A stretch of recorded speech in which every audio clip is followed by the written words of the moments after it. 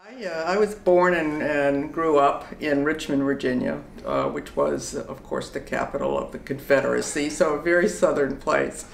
But we did have a really wonderful art museum there, the Virginia Museum of Fine Arts. And by the time I was about 10 years old, I had long discovered that they had a small but really good Egyptian collection, which was actually put together largely by Bernard Bothmer.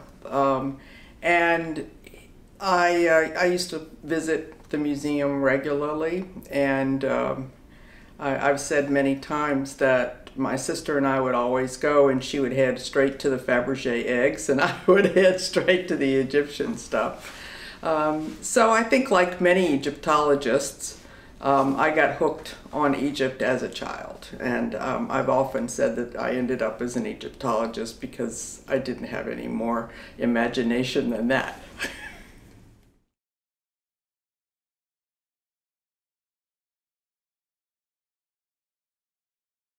So, as it turned out, as much as I was already totally motivated about Egypt, I even remember writing my college essay about wanting to be in Egypt and excavating.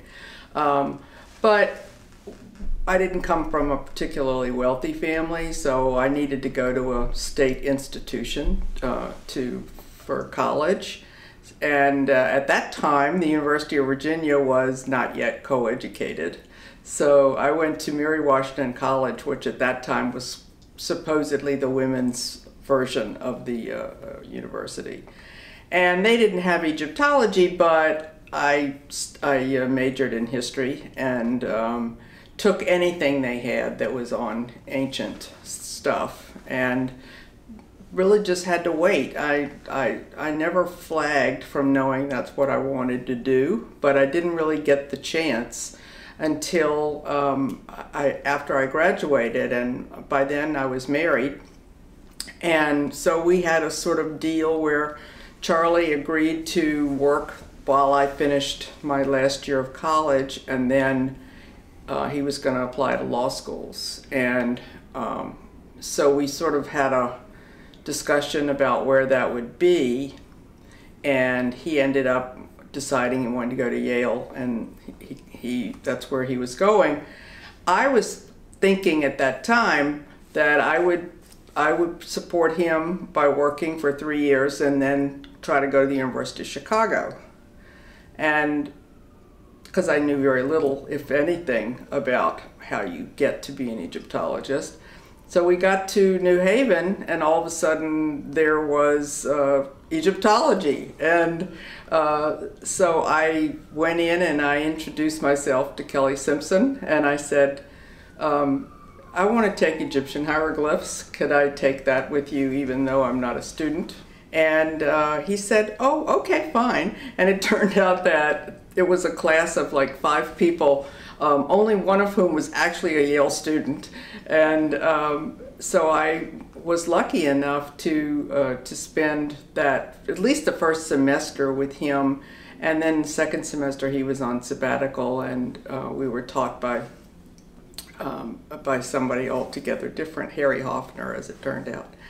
And so, you know, early on into the semester, I went to him, to Kelly again, and I said, this is just great. Do you think I could be a student here? And he said, well, maybe you can apply.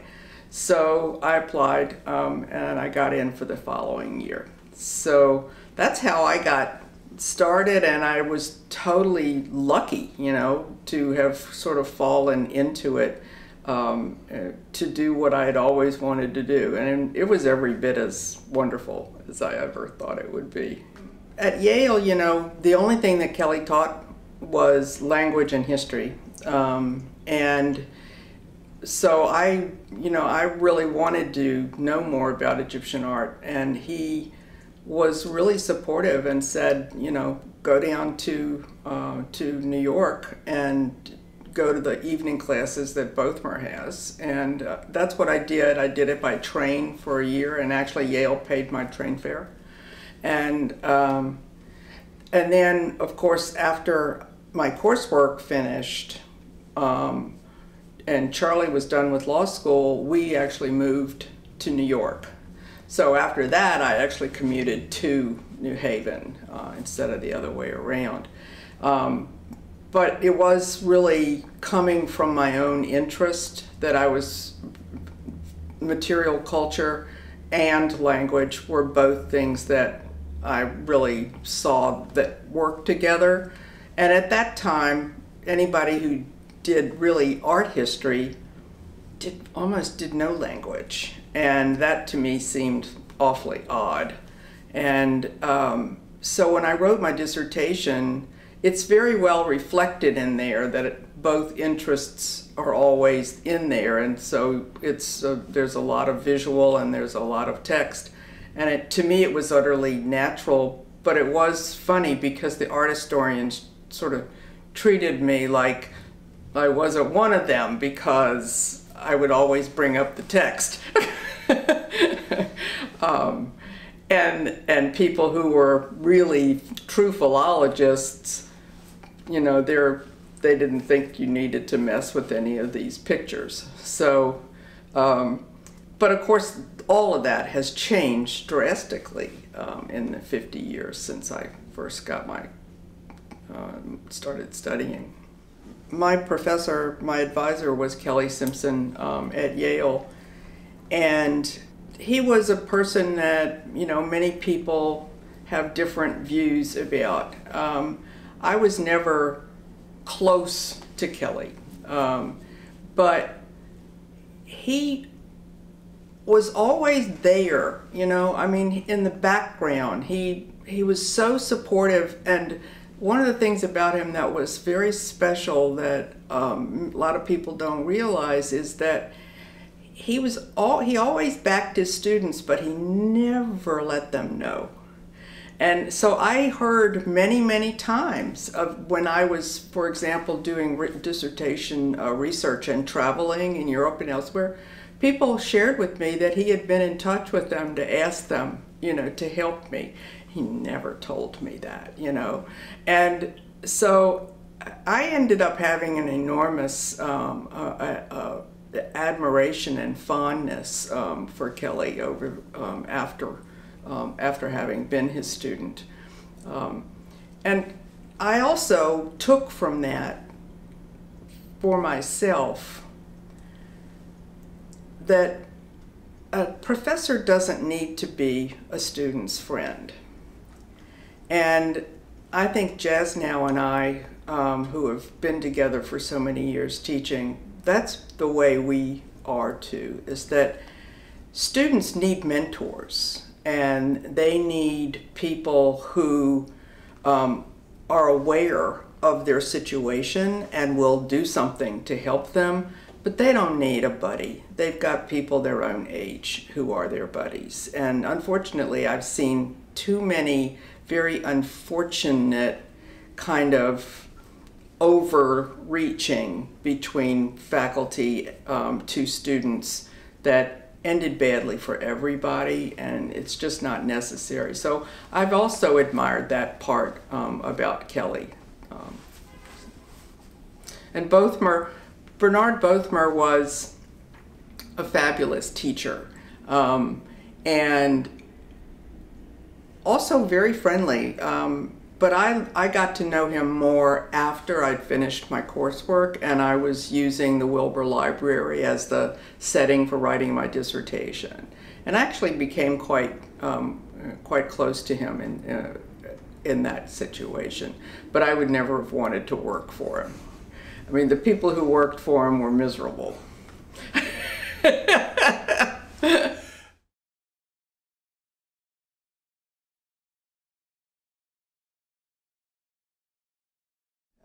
After I finished my coursework and was working on my dissertation, I really did want to get some archaeological experience. And once again, Kelly kind of stepped in to ask Don if I could join him at East Karnak.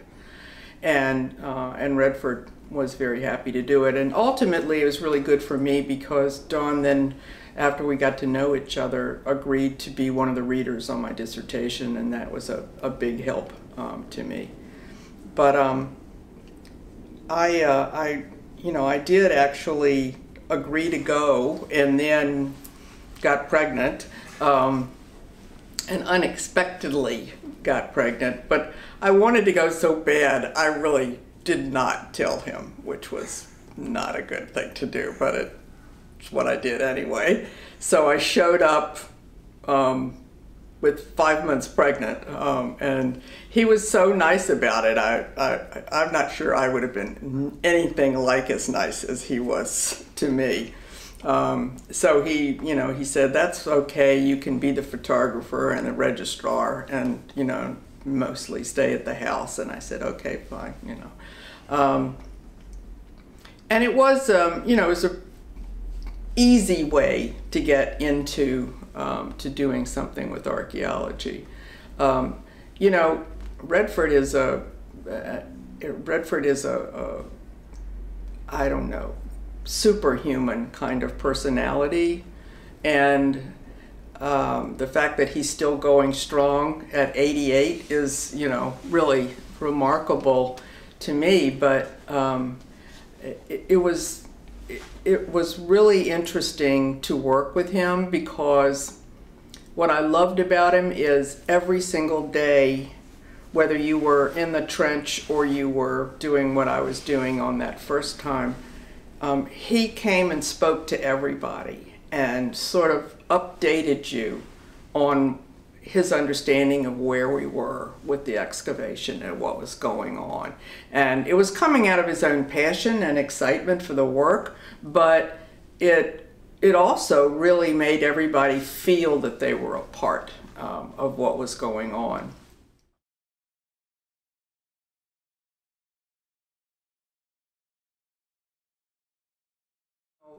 I finished my my doctorate in 1980, and kind of sat around for a fairly long time because there just weren't jobs. I applied for a lot of things and didn't get them. So I was an adjunct at several places during that period. But then in 1985, Ariel Kozlov reached out to me to say that she was thinking of doing an exhibition on Amenhotep III, and would I be interested in joining her. And I loved the idea. And then at the exact same time, the Alexander Badawi position was created at Hopkins. And so I was applying for that as well. And ultimately, I got that job, but I decided to take it and also work on the exhibition. But originally I would have moved to Cleveland for the duration, but instead they worked out a fabulous deal that Continental Airways donated to the museum airfares for me to fly back and forth. So every week for several years, I flew out 4 days of the week. I was in Cleveland, and 3 days I was in Baltimore. And it was hard to do, but it obviously paid off very, very well for research-wise as well as for the exhibition. So that was a wonderful experience, and working with Ariel, and she was so kind. I stayed with her and Jerry. They had a huge house, and then Larry Berman joined us very early on, and I spent a lot of time with Larry when I was out there. So it was really the best of all possible experiences you could have working with a museum. Cleveland was so generous at supporting our traveling everywhere we ever wanted to go. for pure research purposes. I don't think it happens anymore. So I mean, I was very lucky to have been involved in that, and I became good friends with a whole lot of people in museums in Europe and elsewhere as a result. And you know, we did finally get loans from Egypt. It was not easy. We were supposed to get 10 pieces, and ultimately we only got 3 for $1 million. But that was Amenhotep, son of Hapu, so you know, nothing to sneeze at, plus that gargantuan red granite head of Amenhotep III from the Luxor Museum. It really was a great experience. We, early on in trying to plan how we would go about doing this, this exhibition, we decided that where we needed to go, we made lists of museums. As often as we could, Ariel and I would go together, because that way we would actually have a chance to discuss things. But as time went on, it became more and more common that she would go to one set of places and I would go to another one. But we also, from the beginning, counted in that we really needed to have a conference and bring together people who were already working on this topic and had specific ideas. And so we planned this conference that took place in 1987, which was only more than a year after we had started working, and really was terrific. Bernard Bothmer, Claude van der Slaan, Christina Strauss-Zaber, Ray Johnson. It was the first time Ray had ever talked about this material, and I forget. There were so many people that I'm embarrassed to forget, but they really are. And it was published, and Larry, in fact, edited that book. But one of the things I remember the most about it, that whole period, was Larry had to deal with Bothmer in terms of getting the publication done, and Bothmer was never happy with anybody editing anything he did, right? So he submitted his paper, which I remember was called Eyes in Iconography, and Larry sent it back, you know, after they had done some light work on it, and Bothmer sent him back a 39 numbered letter that went on for like 15 pages that listed everything that wrong with what his editing was.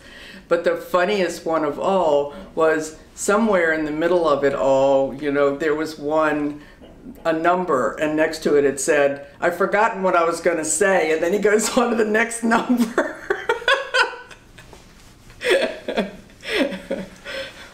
So, and then, but one of the most common things that he would write would be SEP, SEP, SEP. And none of us knew what SEP was until finally we realized it meant Standard Egyptological Procedure, which apparently was Bernard's Standard Egyptological Procedure. So, you know, so in any case, Larry really, he put up with a great deal, but it turned out all for the best. And then, you know, as we slowly were able to make a decision about which things we really had to have, and then began conversations directly with the museums over whether they would or wouldn't lend. And of course, almost all of them really came across with wonderful material. I think everybody liked the idea. All the museums liked the idea of participating in this. And Harry James was so kind to give us one of the Solep lions, and he told me that he said that he was walking past it one day in his galleries before it left, and he said he was pretty sure he saw it lift a paw to give him a wave. You know, so it's hard to, you know, when I think back about it, I really do miss those days. There was so much comradeship and there was so much good stuff, you know, that you don't get that kind of thing very often.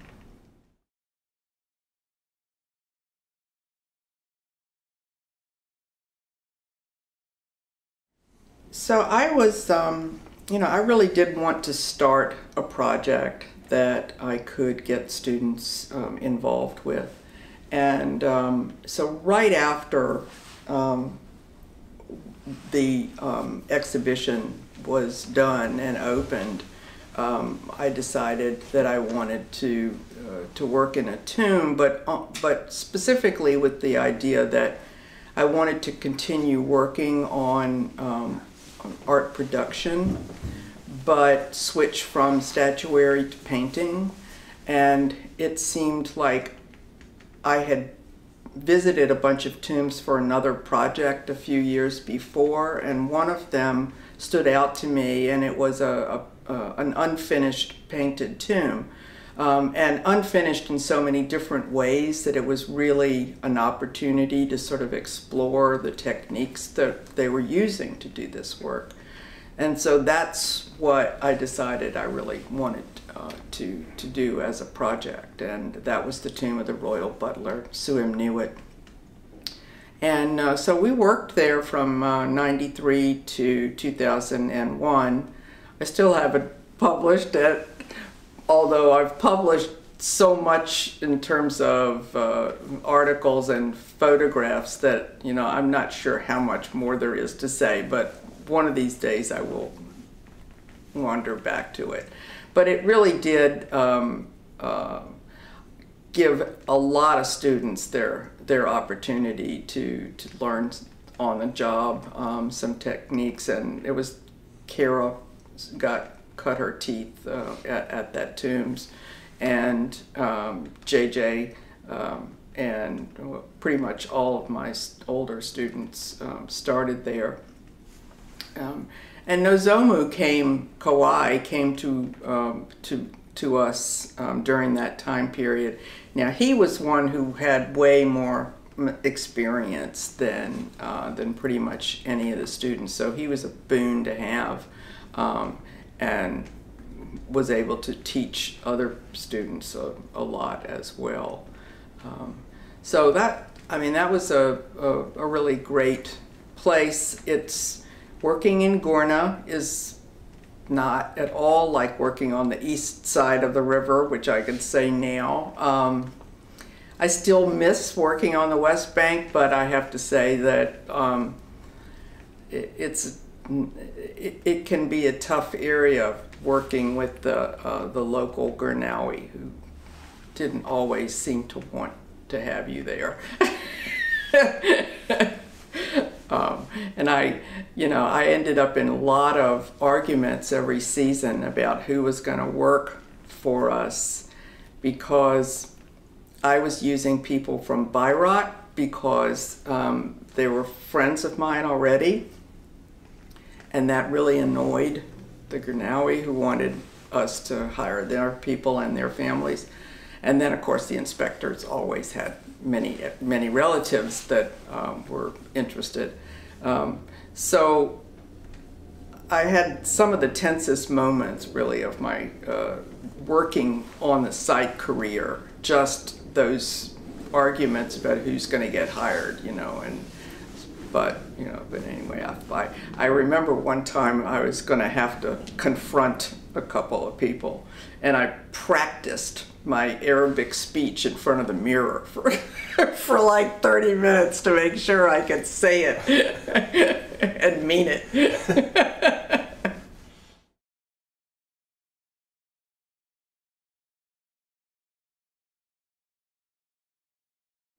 You know, when we were finishing up with Suim, I really by that time realized that I needed a larger place to work that would accommodate more students if they wanted to do dissertations, etc. And so I started visiting lots of sites, and I saw lots of things that I thought were possible. I actually talked with Dieter Arnold at one point about doing the mastabas up by Dashur area. But ultimately, Richard Fazzini contacted me and asked if I would be interested in sharing the Moot Precinct. And of course, in typical Richard fashion, he said, because I'm not going to work there anymore after next year. Right? So I said, no, it's like how long ago? That was 20-some years ago now. So I said, well, why don't we try it? I'll come on your concession ticket and bring a team, if it gets approved, and then if it works out, we'll go from there. And so our first season, we were actually there as part of their concession, and it really did work fine. I think that there's so much to do at the Moot Temple that you're always going to be able to provide students with something that will interest them if they want to pursue it on their own. I'm still not a temple person after all this time. I really miss working in a tomb, but I think it was certainly the right choice. And I can't complain at all about what we've learned and discovered, because it's always been an unexpected place to work. Not only inside the temple, but in the area behind, where we really did have, typical sort of temple installations for support, but then all of a sudden, we find these burials and unexpectedly a form of a cemetery, and nobody would expect to have in that environment, and all sorts of very interesting buildings, that some of which functionally I'm still not sure of, but it's always provided something unexpected and keep your interest up. Yeah.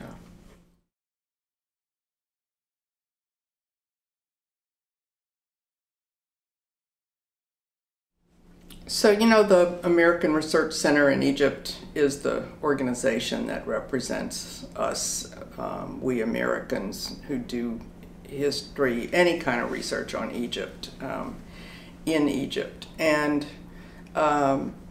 I got involved with RC the way anybody does, by going to meetings and stuff. But my first real encounter with being more involved in that was in the period when I finished my doctorate, but I didn't have a job and I was adjuncting.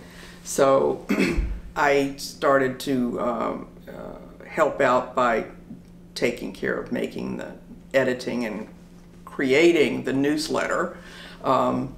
So I did that in New York City for a couple of years. And, and I got to know the organization. And then, not long after that, I had an RC fellowship. And that really brought me closer into the organization. That was in 1984.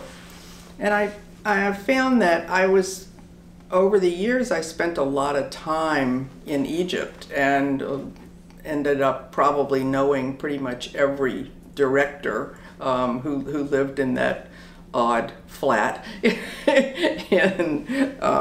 in Cairo. And it becomes a place and a thing that is almost like an extended family. And I think that especially in those earlier years, when when people would come to Egypt, you needed to have that. And you had Madame Amira after Atiya Habashi went on. And these became people who were like part of your family. So for me, it wasn't too surprising that once I had a teaching position and I was running a project, I became a member of the board because Hopkins was a research supporting member.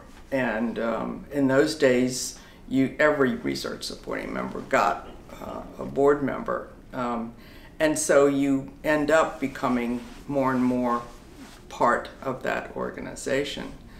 So, I mean, I think there are many things I could say about the American Research Center in Egypt. It's an organization that it is very disparate, and it may not be particularly, I think oftentimes it's a dysfunctional organization. It partly because it runs on 2 continents and not very much in sync. But I think it has tried to grow with the times, and I having been on the board and then actually been vice president and president, you get a sort of very close look at the finances and how the management is working. And I would have to say that it's probably, in my view, working better than it has in a very long time. But nothing is guaranteed, and I think the more people reach out to say what they want RC to do, the better it is.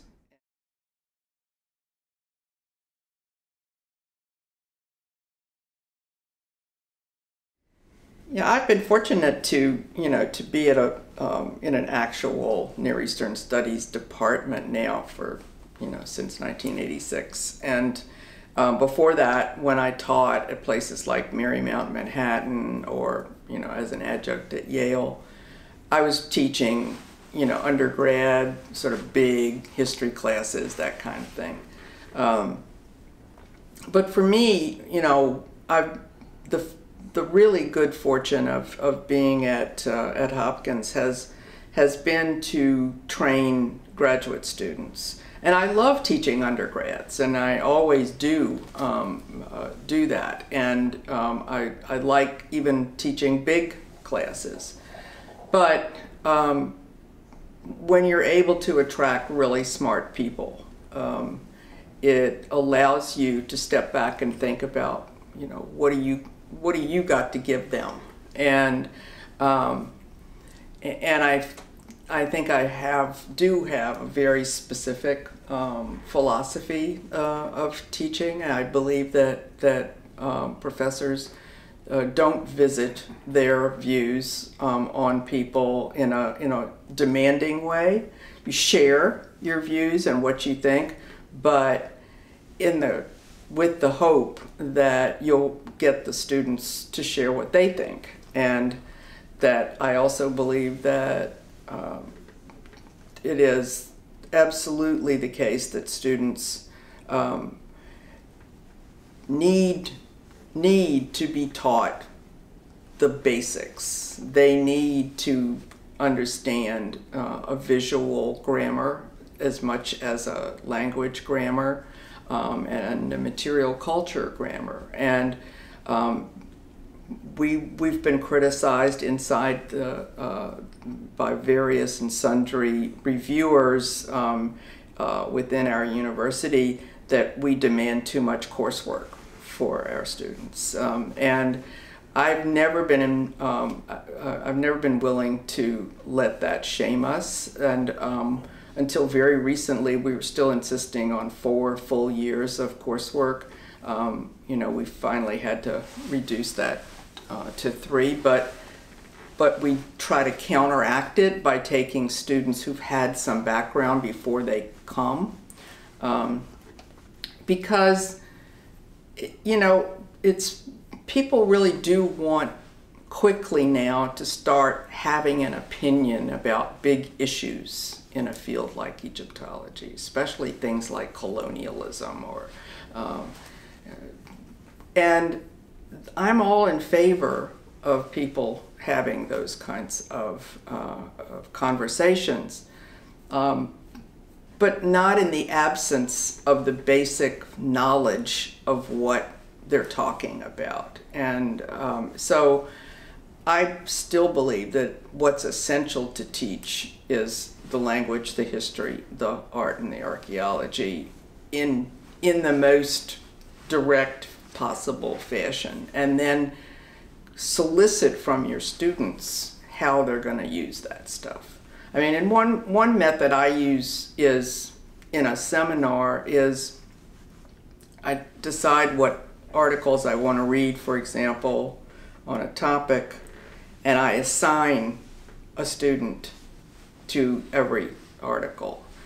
So that I'm not talking about it, they're telling me about it. And their job is not only to read it, but to frame questions about those articles to their colleagues in the classroom. So they have to become actually responsible for doing the teaching and figuring out what was important, why did she want us to read this, right?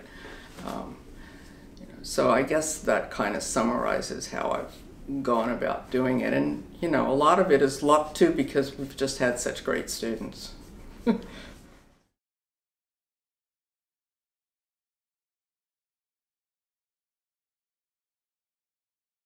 Hopkins has had a museum since the 19th century, pretty much right after the university itself was founded. And it had an Egyptian collection going back pretty close to that time as well. But the museum was always in two little rooms that were windowless and, with really ancient cases that, were painted beautiful gray. And let's say, it lacked a great deal. And the worst of it all was that there was no window into the hall, so it was behind a big door, but no one knew that we had an archaeological museum, So we'd been talking about how, ridiculous it was that we had all this material and nobody ever saw it, and one day the dean, who was about to launch a big capital campaign for renovating Gilman Hall, asked me, if I thought the museum could form a real center for it, and I said absolutely. And they were about to recapture space in an interior atrium space and roof it over with glass, and they said, okay, well, we can build something for you here. We can build you a museum. And he said, what do you think it should look like?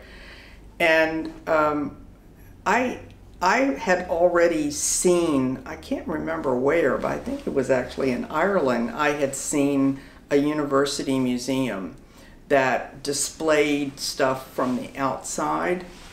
And I remembered thinking how wonderfully effective it was for letting people know that you have this stuff at all.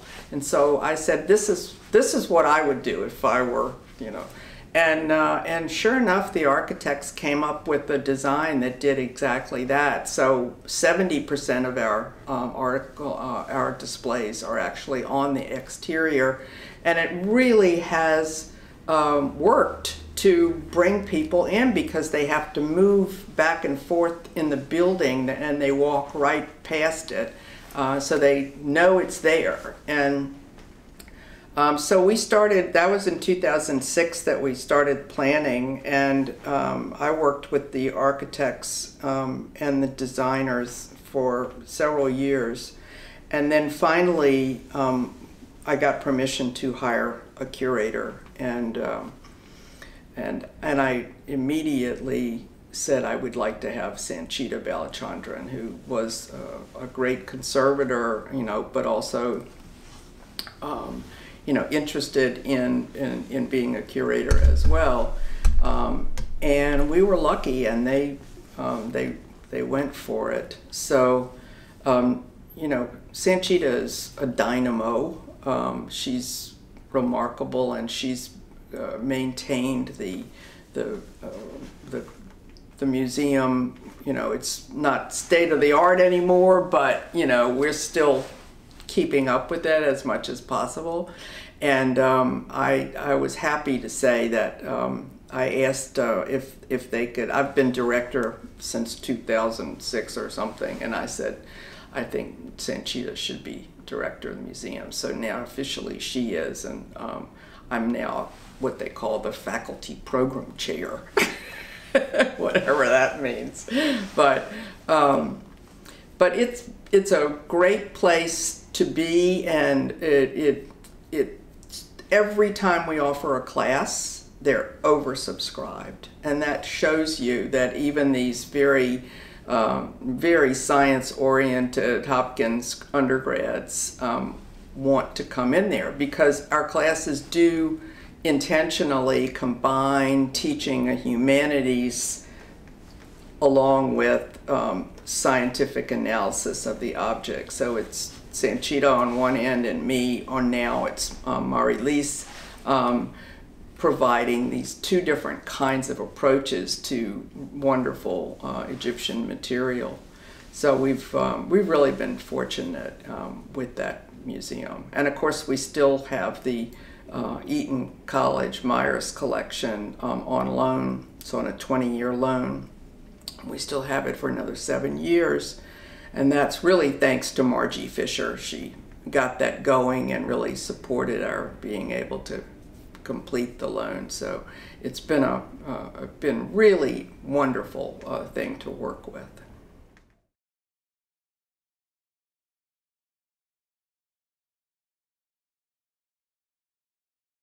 You know, I have lots of the Temple of Mut to publish, and right now I'm just finishing up the pottery volume, and so I hope that will be completed this year or at least soon thereafter. And I'm starting to work on publishing the rest of the Mut material. We kind of got a little off sync, I think, because Violaine, she just loves to excavate, right? So I said after 2016, I'm not digging anymore, you know, it's just going to be study and then publish. But she couldn't manage that. So she started again in 2018, and she's out there all the time. So I can't really get her attention on working with my stuff. So instead, I'm kind of putting together a group that's going to work with me, and you know, I'll pull her in when I have to. But I mean, you know, I'm always working on something different, but for articles. But the publishing, that is the thing I really have to get done and want to get done. It's a little overwhelming just because of the length of time that we've been working, but I think I have now enough people to get it out, get it done.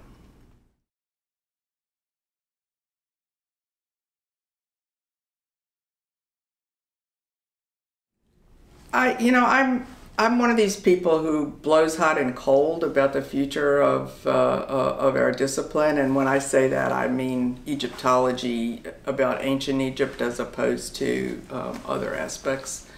And I think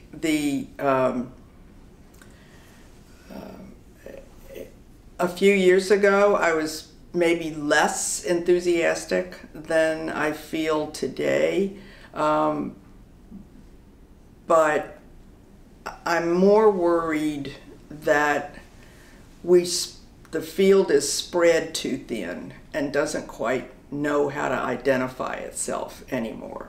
And I see that here at this RC meeting, and some of the panels don't make any sense to me. I don't really know what they are trying to accomplish. I'm not certain. myself, but again, you know, that's coming from an old person, you know, and all old people are supposed to complain that youth doesn't know what it's doing, right? So, you know, so I'll just sit back and watch. And the only one that I really, you know, am on the hobby horse about is that don't go telling people you're teaching them Egyptology if you're not really teaching them all the basic stuff. You know, so that's about it.